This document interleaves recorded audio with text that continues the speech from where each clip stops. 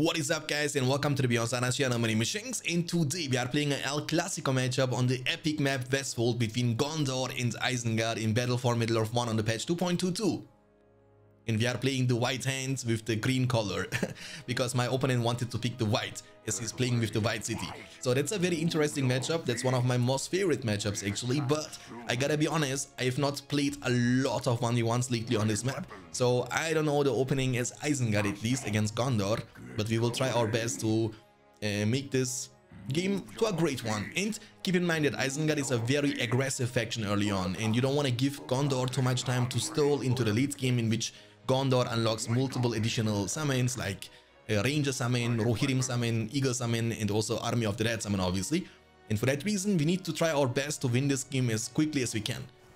And our eco is not looking that great. That's why I personally am a big fan of capturing little by little, you know, and keeping what you capture protected. You know, otherwise you can go for every single settlement, but if you lose them right off the bat, you will actually lose money off that, and it's not worth it. So he was actually quite fast to this area with the soldier, and we need to fight this. Even on the Elven Wood, if you have 2 Uruks like we will have now, we can fight this, right? 2 Uruks beat 1 soldier, easy peasy. And we have only 2 settlements, that's why keeping the second lumber mill protected is very important. And if you have to make a choice between recruiting either 1 additional Urukai or actually going for additional settlements, always go for the additional settlement, because then you can recruit multiple Uruks at the same time. And if you wanna get your Uruk pit to level 2, you can just simply recruit 1 single crossbowman and you should be in a very good spot. Okay, so micro and try our best to win this fight. Okay, in the meantime, we are doing a good job. We can capture this one as well. I'm actually curious what this second soldier is doing. I don't know about that yet. We need definitely more and more Uruks and also more and more lumber mill workers. Oh, he's coming. So what I'm gonna do is I'm gonna cancel this so I get the full money back, because I have nothing to defend this, right? If you cancel the building in the construction, you will get the full value back, which we can now use to capture those settlements offensively. So when you play against Gondor and you are keeping the track of the 2 soldiers, you know, you won't have any more soldiers anytime soon. And for that reason, we can now abuse the fact and capture those settlements offensively. Let's buy this one as well. Now we have in total 5 settlements outside, and if we can keep those 5 mills protected, holy guacamole, guys, we are going to grow incredibly rich. Oh, I cannot kill the soldier. I need to reposition myself. Now we should be in a good spot. Okay, so I need to defend this. We need definitely 1 more Urukai now, and hopefully I will... I mean, I didn't even use War Chant, because using War Chant on an Elven Wood is kind of pointless. You won't have any leadership bonuses on the enemy land. And for that reason, we were able to save the War Chant, which we can now use to deal with the second soldier. Our eco is not looking that great as we are talking, but trust me, you know, it's going to look amazing in a bit. So we are in a very good spot actually, even though our money isn't looking that great. But from these 5 lumber mills, we will be not only getting a lot of money, but also getting the wood bonus and the maximum wood bonus, which is 20% discount on every single structure. It will, for example, make the furnace cost only 280 instead of 350, which is 70 less, which will give us the chance to fill up the base with furnaces in a couple of seconds, you know? And also what I want to do and what I like to do is I want to use my workers to always keep scouting. I want to see what is, you know, what he's doing, what he's up to. That's going to increase my reaction time and overall give me a huge advantage. Now we can use the Uruks to kill those farms. He made a mistake, because you need to understand, when you play good against evil, your farms are less valuable than the enemy lumber mills. So if you go 1 for 1, it's actually going to favor the evil faction player, because lumber mills are generating much more money than farms, and for that reason it's very important for you to not go 1 for 1. You either go -1 but kill 2 settlements. It's okay. When Gondor has like 2 farms outside, it's enough, as long as you can kill like 2, 3, 4 mills in exchange.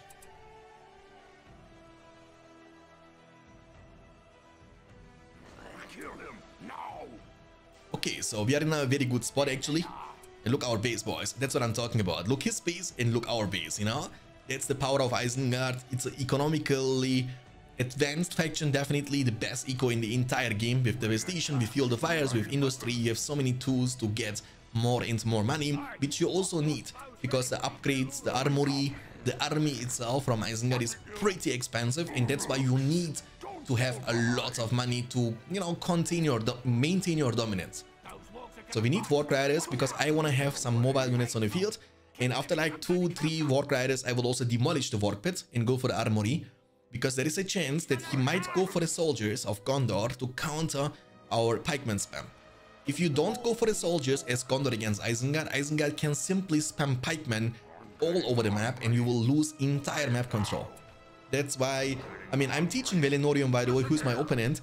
He's like my Padawan. I'm like the, I wish I'm like Obi-Wan Kenobi, you know, and he's the Skywalker. Hopefully he's not going to try to kill me because we know how this went. You know what I'm saying? Alright, let's pick up the Palantir. I want to use Palantir. Palantir, besides revealing the Shroud, also gives us... Oh, no. Okay, that's rest in peace. We will lose the creep too. That's like the worst case scenario. But you know what? There is no victory without sacrifices. So if you don't know, the Vision of Palantir will also increase your movement speed. That will give our Warg Riders the chance to not only chase but also catch those Gondor Knights. He can micro around. He has to micro around if he wants to be able to save them. If he doesn't, you should be able to out damage them with the whole ability. So now Hole plus Palantir, and we will be chasing them down, hopefully. Oh, my pikeman, I didn't pay attention, my bad, but it's okay. So we will have so much money that we can even skip the industry, which you normally shouldn't skip because industry is just too good to skip, and go for a tainted land. This way we will get the chance to cover the third land. And land advantage is huge. Not only will give the tainted land us the chance to cover the Elven Wood, but also grant us additional armor and also fear resistant. Okay, so I mean, we are still keeping those 2 mills outside protected at his side, which is not a good thing. I mean, basically what he had to do is he had to use the very first Gondor Knight to clean those 2 Lamrim mills, because they are giving me just too much money. We have now 2 Warg Riders upon the field. I can also look to war chant them very soon. I want to creep. Creeping is essential in Battle for Middle-earth 1, especially if you play Isengard against Gondor or Rohan, because what you want to achieve is you want him to deny to collect the necessary power points to unlock Ranger special summon early on. If he summons Rangers early on and you have no Warg Riders yet, it will be a disaster. You will lose every single pikeman you have in few seconds, you know? Okay, so we need to keep... Dude, Westfold is so big, you need to always perma focus on the map, you know? They're attacking us. Give those Uruks their point. Okay, so Warg Pit can now be demolished. We can replace this with the armory, and also I want to actually recruit lords. I'm a person, I believe you need to recruit lords early on, and this is like a debatable. Some people don't like that, but I personally like that. And that's the only possible way for Isengard to get additional damage leadership later on, which you will definitely need. You will need that. So we will recruit lords, and hopefully we can creep the trolley eventually in the middle of the map. This is gonna get our lords to level 3. Lords is an anti-hero, is one of the strongest and the most cost-efficient hero in the game. And with level 3, we will get the chance to kill even expensive heroes like Legolas, for example, or Boromir, or Faramir, or even Gimli can be killed when he's not level 5 yet. Oh, he might come for the base rush, but it's okay. We will now chase him down with our Warg Riders. We have again the Vision of Palantir. Be careful, crossbowmen. I want to put these crossbowmen inside the citadel. Let's use War Chant here and also Palantir. He cannot fight against us. We have Hole plus War Chant. That's more than 80% damage, which is crazy. And also armor, by the way, at the same time, because the whole ability got reworked in the patch 2.22 to try to make the Warg Riders a little bit more reliable. They lack not in the damage. Oh, he has this not crossbowman. He has this pikeman and soldier combination, which is only possible also in the patch 2.22. Similar to the Uruk-hai and Uruk pikeman combination from Isengard, now Gondor also has the chance to combine the tower guards with the Gondor soldiers. And we cannot fight them as we are talking, but our lord is creeping slowly but surely the trolley in the middle of the map. Again, that will make him get level 3, which is a huge achievement. Now we have also the Tainted Land, for the worst case scenario, to cover the third land. You cannot cover the second land. You cannot get this fast power points unlocked, because unlike Gondor, who has access to the Tainted Land or Elven Wood rather from the beginning of the game, we don't have the chance to do that. We need 3 power points. Hey man, thank you so much for the follow on the Twitch channel. Appreciate that, Guitarian24. Hope you're gonna enjoy your stay. Okay, ladies and gentlemen, we are in a good spot. We are definitely in a good spot. We are also creeping the troll. That's very good. We have great amount of map control. We don't have full map control, which is hard to achieve as he has soldiers now. And we gotta be careful to not feed too many pikemen to the soldiers. That means whenever we see enemy soldiers, our war carriers have to react fast. Okay, Lourdes killed the troll lair. That's very troll in the middle. He got level 2, and killing the lair is going to grant him level 3. And also Dank, thanks for the follow on the Twitch channel. Holy moly, thank you guys so much. Hope you're gonna enjoy your stay. Okay, so I mean, as you can see, he has soldiers, right? And we need to kinda answer this. Uru pikemen cost 48 and war rider will hey. Change the formation. The swordmen are so incredibly strong versus pikemen, that's unbelievable. This outpost should be in a good... Oh, I saw Faramir there. Hold on a second. You know what's gonna happen, Faramir? I saw the warning arrow. You know what's gonna happen, Faramir, once my Lourdes is done creeping? It's not going to be good for you, my friend. Trust me on that one. So now we have also the Uruk pikeman combination. That's one of the easiest way to kinda contest the enemy tower guard soldier combination, because Uruks are stronger than soldiers, and pikemen from Isengard are actually stronger and faster than the enemy tower guards. So they are not stronger generally, but they are strong in a one-on-one. So pikemen from Isengard are much more vulnerable against swordmen and against arrows. Tower guards are a bit more resistant, but tower guards have less armor against pikemen damage. Oh, Palantir to reveal Faramir. Hey Faramir, look this. Oh, poor Faramir. Did you just try to show your quality? No. Carnage time. Now, I will show you the most cost-efficient hero in the game. Boom. Heal? Hey, that's gonna buy you maybe 2 more seconds, but the result is gonna be the same. And almost level 5 with Lourdes too. Let's go. And guess what? You use Elven Wood, but I have my own tainted land, brother. And now, who now stands against the forces of Isengard and chains against the union of the 2 towers. Okay, we got Lourdes level 5 as well. Dude, that's like the best case scenario. Now, ladies and gentlemen, we have additionally 60% more DPS. They are not even war chanted, but as they are on the tainted land, they have also 30% more increased armor. Now what I want to do is I want to show you the push potential of Isengard. We don't want to give Gondor too much time. Yes, the outpost captured, but it's okay. It's not the end of the world. The tower guards are actually quite beefy and tanky, but what's the matter? He's investing so much money into them though. I mean, you gotta keep in mind that tower guards, they are the most expensive pikemen in the game, right? And if you invest too much money, you will not be able to recruit Gandalf anytime soon. You will not be able to get more Gondorites, shields, heavy armor, forged plates on them. You need to prioritize, you know what I'm saying? That's very important. Oh, okay, that's bad. Oh my goodness, I made a huge mistake. And the mistake I made is I left my castle unprotected. Oof, that's going to hurt. Losing the Uruk pit now is going to be extremely painful. Okay, I think I'm not gonna retreat with the War Riders. I want to actually keep focusing on the map control. Hey man, Uruk pit, oh, that's really bad. The good thing for us is though he has no blades, so his damage output is not going to be that great, and you see, that's the reason, because he was getting those tower guard soldier combination, and that's the reason why he has no blades on his Gondorites. Please kill this horse, please kill this level 3 horse. Yes sir, that's very good. So one of the Gondorites is no more problem, but we are losing towers left and right. And oh, actually my unit is going crazy. He was actually going inside the jeans. And keep focusing on the map control all the time. You know, the thing is, even if we lose, let's go for the field of fires for even more money. Even we need to replace the Uruk pit and make also siege forks now from the closest outpost to the enemy castle. Even if we lose the Uruk pit, it's fine, because the amount of map control we maintain during all this time is the most important thing. So what he's doing, his tunnel vision focus on our castle, which is not a bad thing, but he has only 2 Gondorites left on the field. What he needs to do instead, or in the meantime, is he needs to try to send soldiers. I mean, tower guards, I'm not a big fan of them. They are not bad, don't get me wrong, but they are too expensive, you know, that's the problem.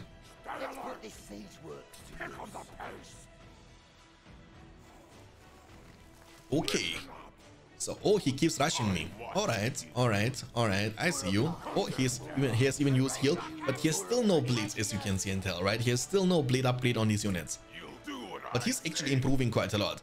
I mean, I'm proud of Velenorion. He used to play Rise of the Witch King in the past. Now he's trying to get better and better in BFME1. And I'm happy if I can teach him a thing or two, because we need new generation. We need new players, you know?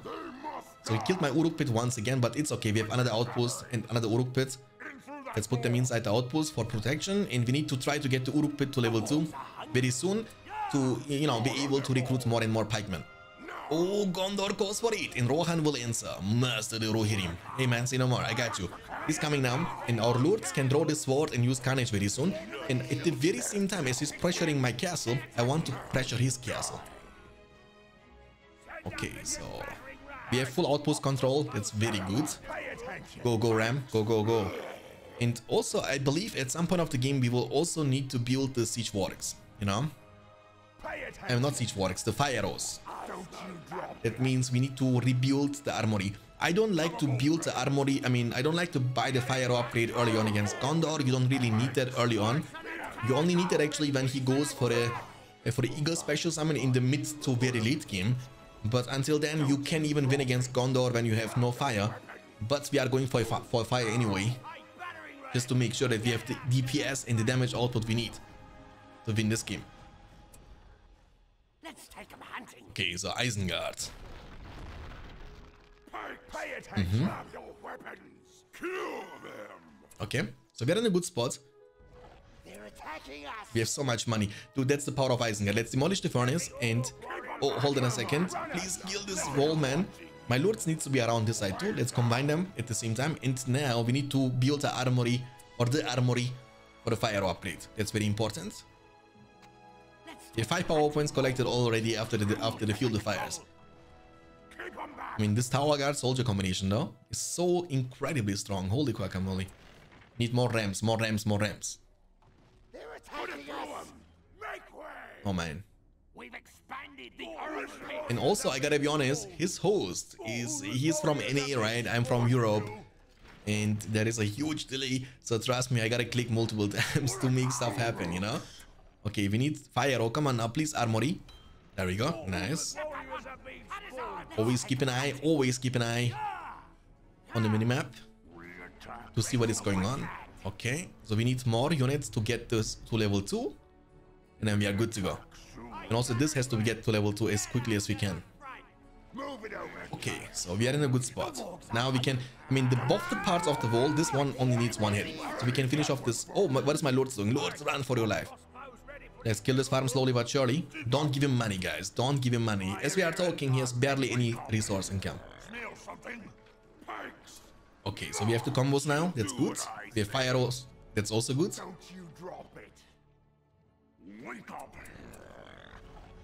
And now we can also make some pikemen. Recapture the settlements. This one as well. There we go. And you will, at the end of the game, you will also see the money differential. I don't think he can defend this, but maybe I'm wrong. So he has a couple of these combos. Maybe I should be a bit more patient and recruit Saruman just to make sure that we have the DPS and the armor. Because Saruman's leadership is also very significant and important. Unlike Warchan. The problem with Warchan is not gonna last forever, right? Once your Warchan wears off, your army is going to suffer a lot of DPS and armor and tankiness. And for that reason, you need to rely on heroes. Heroes are more reliable as the leadership is constantly active as long as your heroes are around and alive. So Lord's level 6 has even the pillage unlocked. Now we can use, actually, I want to group them up with the pikemen and use Warchant and go inside the genes. He's summoning, let's put them in the porcupine formation. He's summoning the ranges, but they won't be able to achieve too much. We can even bring now more units up on the field. You guys can all go. Money is not a problem for us. We can even buy blades on these combos. We don't have to do that, but we can do it anyway. Let's kill the ranges first. Lords, they have 110% more damage, boys. The power points are rising to the sky as well. We have so many power points collected. 7 in total, and we are only 13 away from the... Oh, he's summoning the Gondor Cause for it. But at this point, especially with Warchant still being active, he has no chance.